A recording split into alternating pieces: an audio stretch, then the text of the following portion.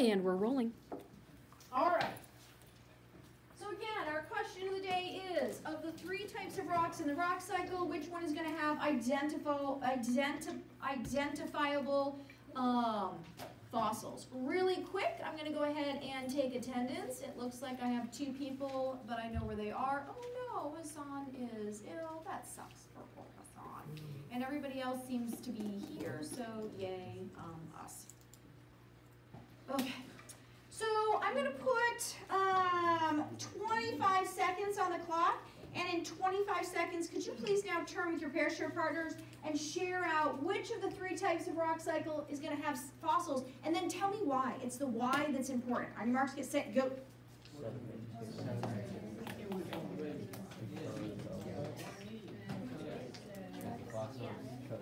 Sit there and sediment come together and sediment one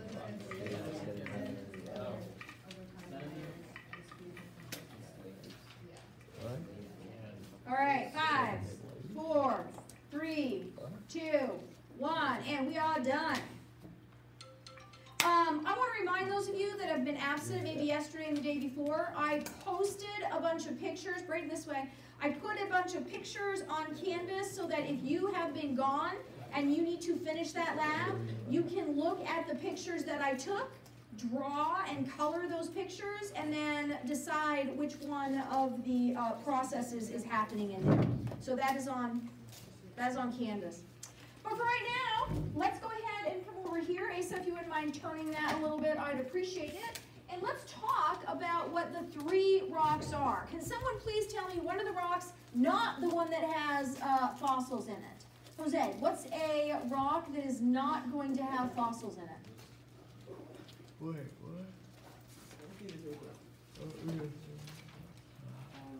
Not going to have fossils. Okay. William, you want to help him out? What's a rock that's not going to have fossils in it? Igneous. I'm asking Jose. You're taking away the learning opportunity from somebody else. There we go. Let's go ahead and write that down. So, igneous rock. Igneous rock, can someone please, other than Jose, because he got us started, tell me, how does igneous rock form? It can form either from an eruption of a volcano, Okay. or being put into inside the earth. Okay, so it can happen inside the earth or outside the earth. But what's it come from? Braden? Magma and lava. Yeah, so it's when magma, I'm just going to use magma as the term, but magma cools. So when magma cools, you get yourself an igneous rock. All right, let's go ahead and talk about what happens to fossils if you bring them into magma. If you have fossils in a rock and it melts down to magma, are you going to see those fossils anymore? No. No, you are not. So that's going to be an impossibility. So that is not going to work. Thank you very much. Let's go ahead and tell me another rock then, not the one that's got fossils in it. Asa. Metamorphic. Metamorphic. Metamorphic. All right, somebody tell me, other than Asa and William, and Jose. I said other than you, man. And Braden. Could you please tell me, how does metamorphic rock form? Ethan. Igneous or sedimentary rocks that have a lot of heat and pressure. Right. This forms from extreme heat and pressure. Extreme heat and pressure. So much heat and pressure that it is going to distort and ruin a fossil. Not going to be able to see those fossils in there, people. No, no, no. What's the last rock, Justin? Sedimentary. Sedimentary rock. How does that form? It's like gathered and layered over time. Wow, what's gathered and layered? Sand and mud. Yeah, so this is when sand/mud, basically little tiny pieces of rock Sediment. gather, right? We call those sediments, gather over time in layers. Now, there's no big damaging change. As Ethan in the front said, it's just gonna layer up, and if a fish dies, it's just gonna get caught in those layers. If I die, I'd get caught in those layers. And you'd dig me up and you would see me, you know, preserved. If there wasn't any major disturbing of the soil. So here is where we can get fossils, right? Why? Because the extreme heat and pressure is going to damage the fossils here. The melting of the magma, right, the melting of the rock down to complete magma is going to obliterate the fossils here. The only thing that's going to allow it is sedimentary. This is probably going to be a test question, and on the test, if you say sedimentary rock because the fossils aren't going to be damaged, I'm going to be like, how? Why are the fossils going to be damaged here? Or why are the fossils going to be damaged here? You have to explain what's happening here that tells me why there's no way a fossil could be in here. Tells me why there's no way a fossil could be in there. You can't just say sedimentary rock, they're not going to be damaged. Well, why aren't they going to be damaged here? I'm going to want to know that so that I understand you really know what you're talking about. You got me? Thoroughness. Speaking of thoroughness, don't forget that if you want to retake that quiz, you're going to come into Liberty Time today, and so you're going to need to pass before we leave today. Okay, so what we're going to do is do a little deeper dive into these rocks today, taking notes, and then we're going to take opportunity in class to build our own sedimentary rock in the lab area. I want to remind you that there is going to be a quiz on the rock cycle this Friday, so begin the process of studying tonight by doing your homework. Somebody raise your hand and tell me, what was your homework for tonight? Something about questions. Something about the questions. Thanks for getting us started, Logan. Yeah, so we're going to take notes, and there's questions on the side. You're going to answer those tonight for homework. So let's go ahead and get started with our notes. If you could please take out your TOC, table of contents, and write this in. You just have to do that. Science is like super cool.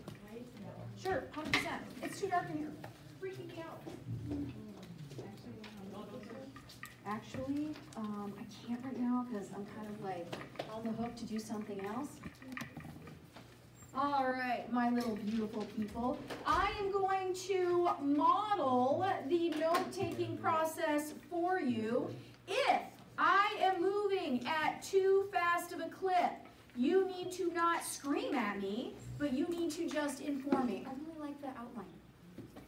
So let's go ahead and get started by looking at the essential question. This is going to be the question we're going to write down that is going to help us focus throughout our notes. And the focus is going to be, how do rocks change over time? So how do rocks change over time? I'm going to move this a little bit to see if I can maybe get a better way to. All right, now I know some of us are not used to nor do not like to take notes, but this is a huge part of the educational process. We are practicing in 9th grade so that we get better and better and better at it as you move to higher education. So let's just do it. All right, the first thing we're looking at that top, it says Earth. We're going to say Earth is a system. Is a system. All right, so what is a system? A system is many interacting parts.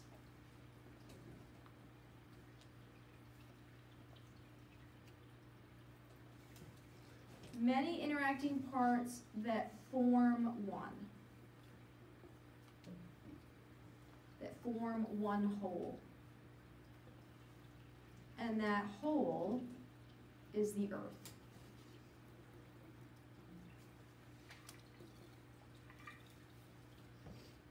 Sorry about my handwriting. I'm really working on making it better. William, do you need a pencil?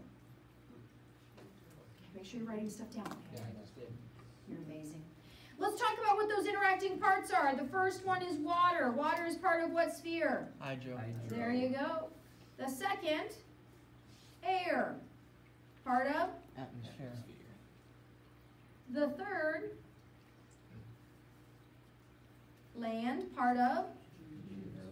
And then the last, life. Biosphere. these interact to change rocks.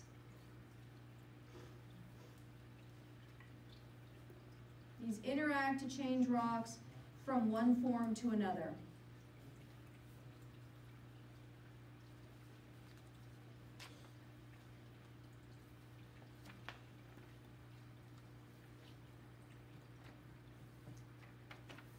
This is called the rock cycle.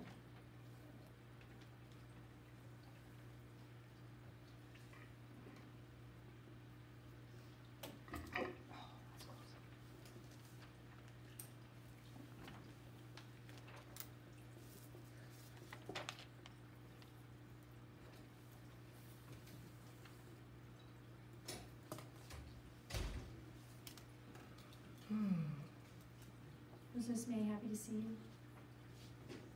Where did you go to the nurse instead? Or both places?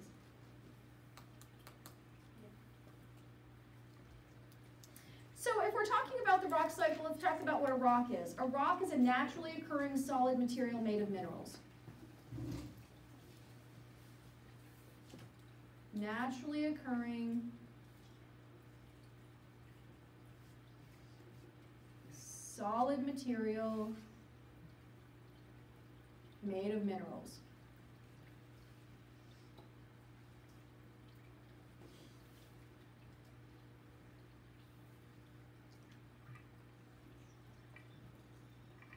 And how many types did we talk about yesterday? 3. Boom. There's going to be trois or tres or 3 different types. So 3 types. The first type, let's go ahead and talk about, is igneous. All right, so igneous rock is rock that's been completely melted below Earth's surface, then cooled and hardened.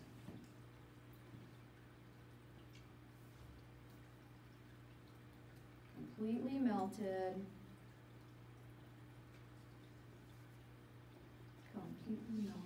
I'm going to say deep below Earth's surface, but I don't care if you write that or not. Below Earth's surface,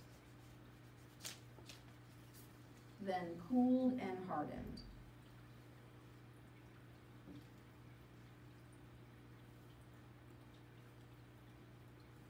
And it doesn't always have to harden beneath Earth's surface.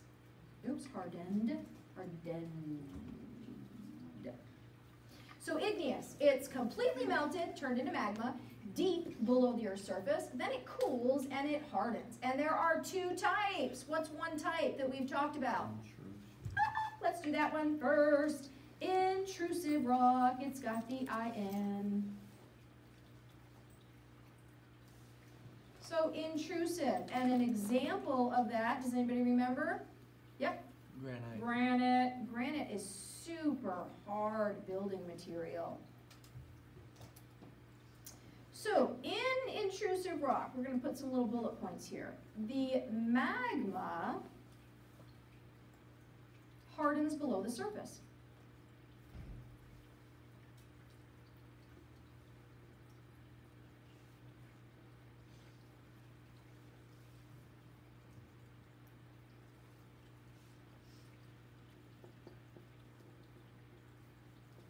So this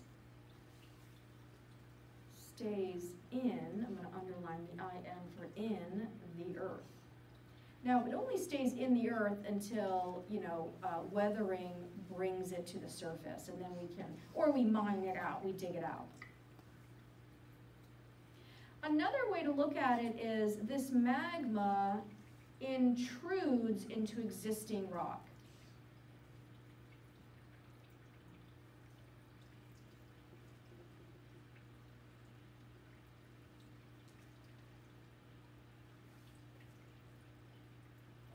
So intrudes means squeezes between.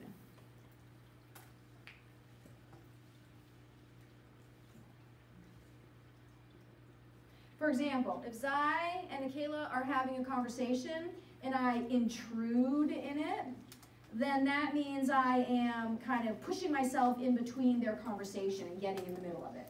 That's what intrusive intrudes. It's intruding in between already established rock and then cooling.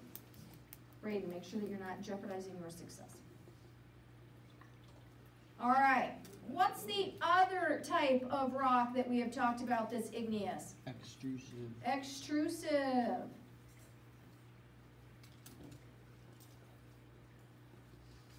Example? Obsidian. I like it.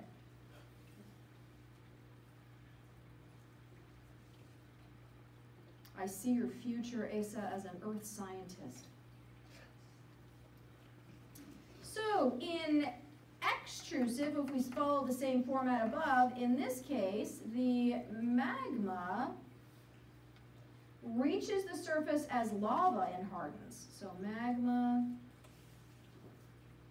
reaches the surface as lava and hardens. And this is kind of hard to think about because lava and magma are the same stuff. It's just science always categorizes everything. All right. So then if we still follow the same format above, this doesn't stay in, it exits the earth. Exits, I'm going to underline the EX, exits the earth. And then we should have one more thing at the bottom. It's not intruding, it's what's called extruded. It's extruded onto the surface.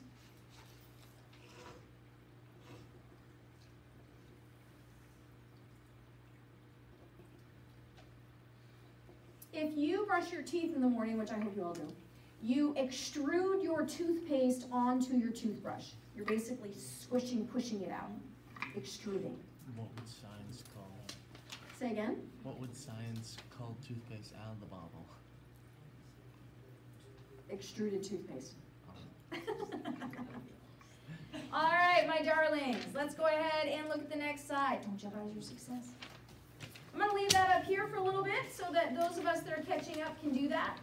Let's go on to our sedimentary rock on the next side.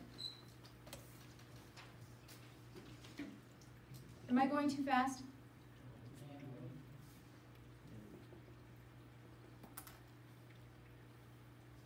Sedimentary is rocks that form from ... And I will pause so that you can catch up.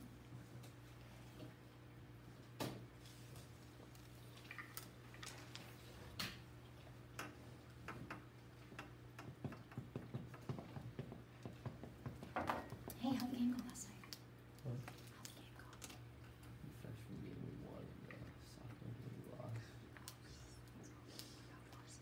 They won. Okay. So yay, yay. Let's go ahead and look at how sedimentary rocks are formed. These are rocks that form through a process. The first process, we're going to move in a little bit over here because we want to do some writing here. So the first process means weathering. So we have to talk about what this is. This was something that you had yesterday in your lab. And I want you to know that weathering is the breaking apart of rocks into sediment. So we have to first break down a rock. So breaking apart rocks into sediments. So we're breaking a big rock into smaller pieces. Okay, that's where it starts. If we're going to make a sedimentary rock, we have to have the stuff. How do we do that? We break it down, and that's called weathering. What word is in weathering that should look familiar to you? Weather. Weather. So that breakdown happens due to ice, wind, water, all that kind of stuff. All the spheres. Yeah, all that. And then the next thing is we got to move it. This is called erosion. God bless. Erosion and weathering are often mixed up, but erosion is not breaking apart. Weathering is the breaking, and erosion is the moving.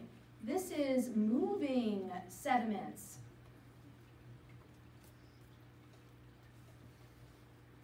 So if you see a river carrying lots of brown muddy water, that's erosion happening. It's the carrying away of sediments. And then the last thing that has to happen is we drop those sediments off to a new location. This is called deposition.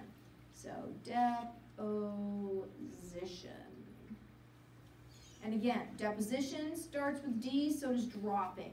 So we are dropping sediments into a new spot.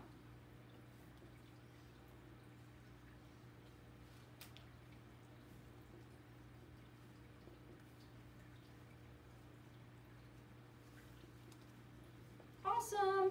I'm going to write the word fossils over here so that we have another little reminder that fossils are only found in sedimentary rock.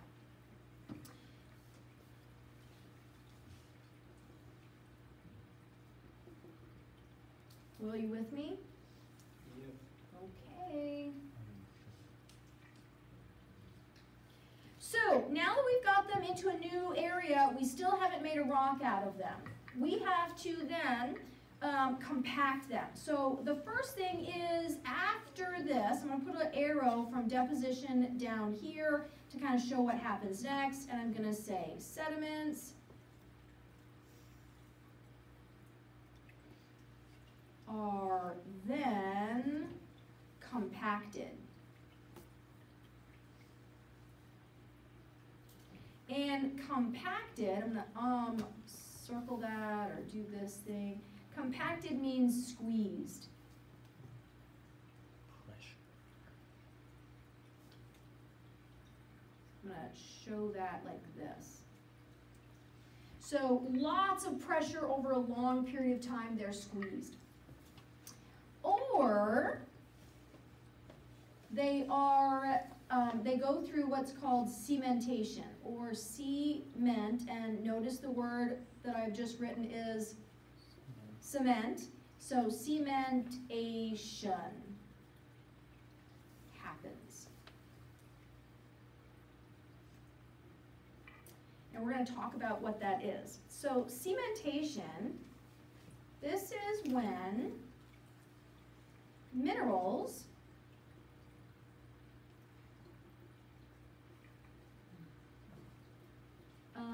I should say dissolved minerals, but whatever, are carried by water, but I'm going to say H2O, which is water. If you want to just write water, do that. And deposited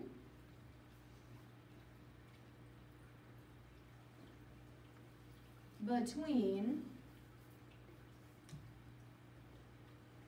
tiny spaces.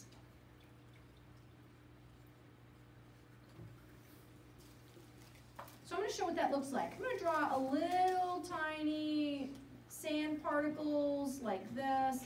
These are my little tiny sand particles, and then as the water evaporates, it leaves behind the minerals in between the little pore spaces of the sand, and it cements that sand together, just like that.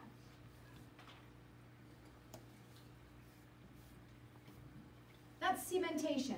It's basically cementing those little grains of sand together. William, darling, I need you to write this down. Yeah. I know you keep saying yes, but I need you to actually do it. The next and last is called what? Metamorphic. There you go.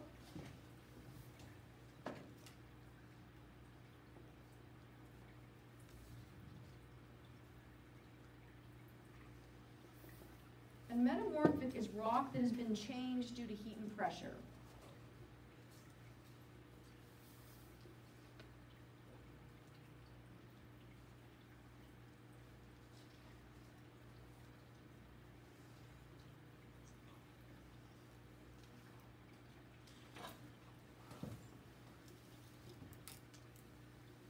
An example of metamorphic rock would be limestone. Limestone turns into, does anybody remember? Marble. Yeah. Marble gets easily dissolved. Do you know why? We'll talk about it in a little bit. But this little line right here, this arrow, this is the process that we are really focusing on the processes. Does anybody remember the process that has to happen for limestone to turn into marble? We literally just wrote it down. Heat and pressure. Right, so let's write heat up here and pressure down here. Heat and pressure turn that into marble. Those are the notes for the rock cycle. So if you look then down below, I've given you a little rock cycle that you can go ahead and fill in tonight as you are going through your notes. So down here at the bottom, what is all this stuff that's underneath the crust? Magma. So let's go ahead and write that in. Come on, little pen. So this would be magma. And then if we look up here, this arrow, right? If we have this arrow right here, what is happening? What kind of rock is this? If it's under the surface. Intrusive. That's right. And if it's out of the volcano, what kind of rock is this? Extrusion. Right. And so that's kind of how that works. Okay? So I'm going to leave that to you, and then your homework is going to be to go through these questions easy peasy, but this is important for you to remember. Walk away from it for right now, and then tonight, when you've got like a couple hours away from it, go back and try to process these. Okay, don't do it right now. Go back and try to process. Right now, what we're doing is we're going to do a little lab, and you are going to create your very own sedimentary rock. So this is going to be an investigation that we're going to do on sedimentary rock. Could you please grab this piece of paper, take one, and pass it down? On the back of this is a small write-up that you're going to do and turn in. And if you don't get it turned in by class period, totally okay. Do it tonight for homework and get it turned in to me tomorrow. I'm going to turn the lights on. So, based on what we did in class and what we talked about, you are now going to apply that knowledge, and then after that, you are going to write up your understanding. So it says investigation on sedimentary rocks. You're going to have materials, your sand, 1 packet of sugar, 25 milliliters of water, 1 petri dish, tape, and a marker. Follow the directions A, B, C, D, and E. And then you have pictures down here. Read what you are supposed to be doing on each of the pictures, please. Then on the back, you are going to show your understanding. It says, answer the following questions in paragraph form. So this is after we go through the lab. You are going to be in the same groups that you were the day before. Maya, I'm going to go ahead and put you in Cooper's group. All right. So what you're going to be doing is following. Cooper, how many people do you have in your group? Great. That works fine. So you're going to follow the directions, okay? And then do a write-up in paragraph form, complete sentences. Do you understand?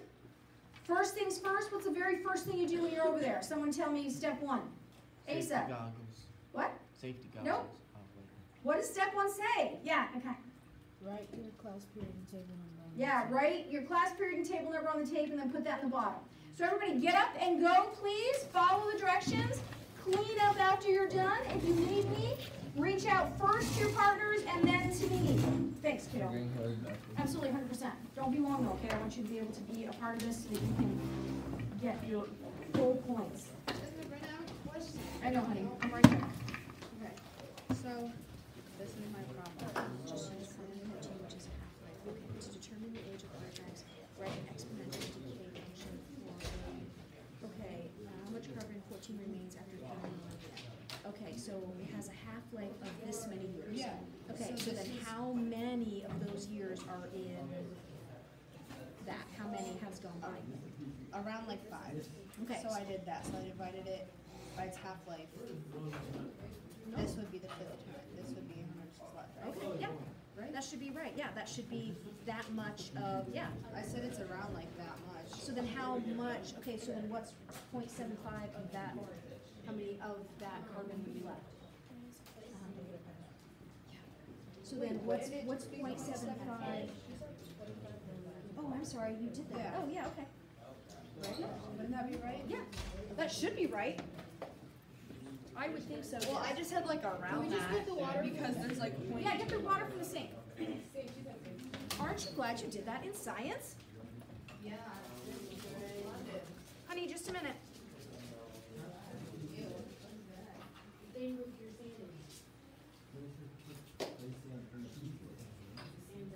Yeah, the sand's already in the petri dish. Oh.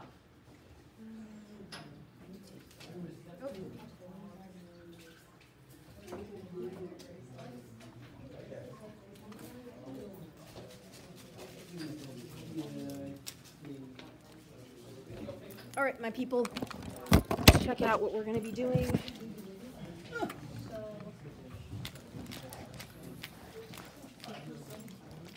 So we've got sand, loose sand, we've got water, and now we're going to put the sugar in the water.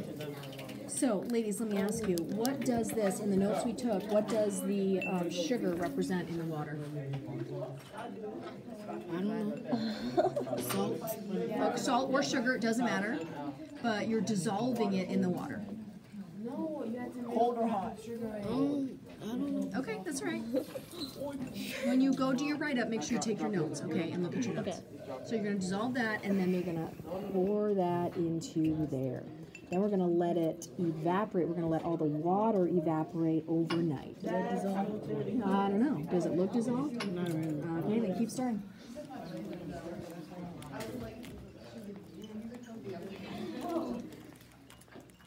Nice.